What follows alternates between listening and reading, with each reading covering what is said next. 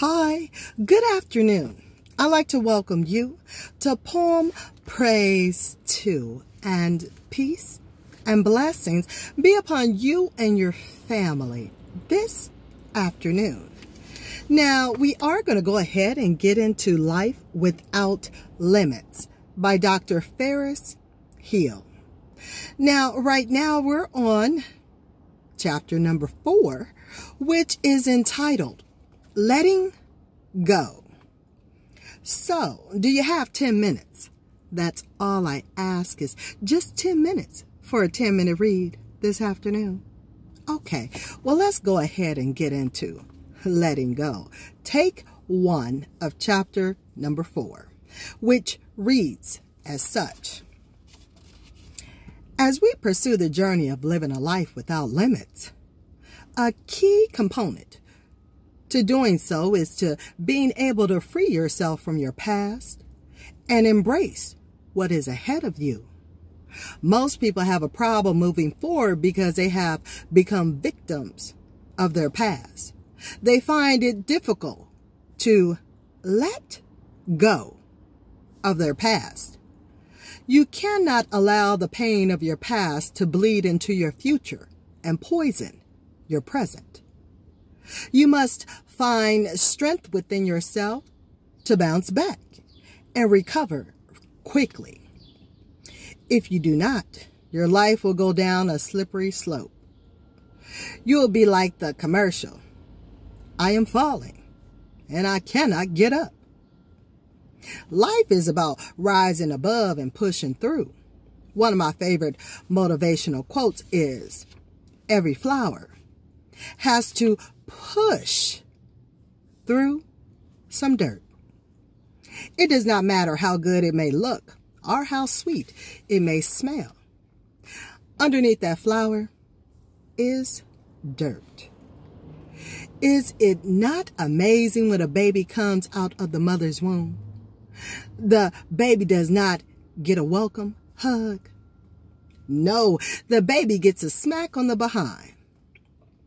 The baby's first wake-up call on the earth was through the experience of pain.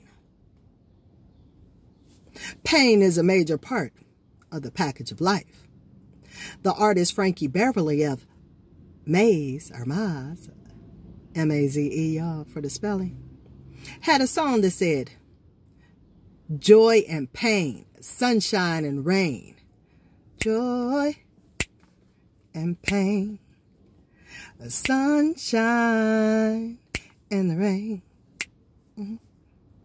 Yeah, I know that song, Mr. Hill. How true. The sooner you realize and understand it is part of life, the better off you are going to be. You need to know that none of us are exempt from the challenges and circumstances of life. As long as you live, you will experience your share of setbacks. For going through challenges in life is the great equalizer among all people. Challenges put everyone on the same playing field, no matter your race, ethnicity, or gender. Crises affect all of us, one way or the other. If you think that you are exempt from the storms of life, then you are suffering from delusional thinking. The less prepared you are for life's storms, the greater the impact of your crisis or setback.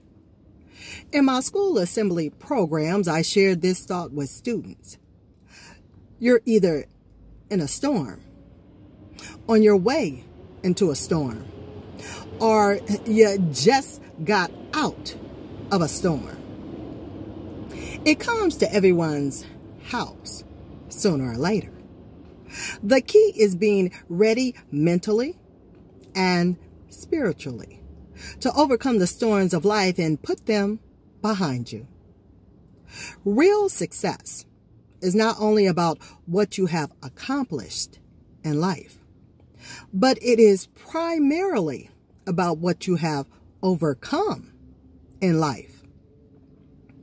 Some of the major storms of life that we must at times overcome are the death of a loved one, a divorce, or separation, physical, verbal, emotional, and mental abuse, rejection, depression, loneliness, natural disasters, wrong choices, a major illness, and being disappointed by someone you love. Each one of the above mentioned setbacks and our challenges serves a purpose in our lives.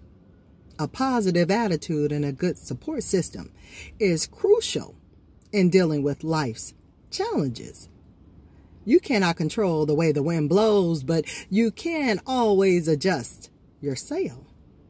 A positive attitude is everything because your altitude in life is determined by your attitude. Your perception,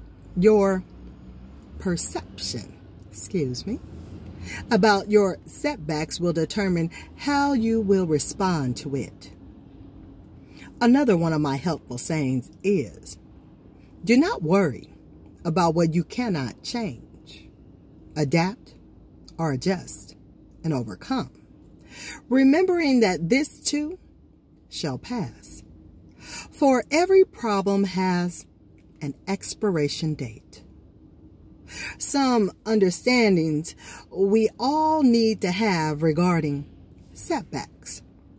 Number one, we need to understand that setbacks are a part of life, just like the seasons, spring, summer, fall, and winter. Every season serves a purpose. Life's tragedies and crises are God's way of saying, I need your attention. So slow down before you shut down. Life's tragedies and crises, y'all, come to also show us how valuable and fragile life can really be. Tragedies and crises also make it clear to us that no man is an island, and that we all need to reach out to one another in life, and especially during the storms. Like an emergency alert on a television station, crisis calls us to pause for station identification. Ecclesiastes says, to everything there is a season, and a time to every purpose under the heaven. A time to be born, and a time to die. A time to plant, and a time to pluck up that which is planted. A time to kill, and a time to heal. A time to break down, and a time to build up. A time to weep, and a time to laugh. A time to mourn, and a time to dance. Seasons are like traffic signals. There is green for go, a yellow for slow down, and a red for stop. Sometimes God has to slow us down to speed us up or to get us back on track. Life's crises are designed to keep our focus on the most important things of life, such as God, family, friends, health, and our purpose for being here. Life's crises also help to propel us into our future and our destiny. If there is no rain, there will not be a rainbow. If we never had any challenges, we would never grow and mature into a unique individuals that we are supposed to be. It is the storms of life that we overcome that qualify us for the next level and for promotions in life. Many people want the passing grade without taking the class. So it kind of like what I heard in this show, like a bird course. I heard that in Sister Act 2. You just gonna fly through the class and pass. No. They want the certificate without passing the test.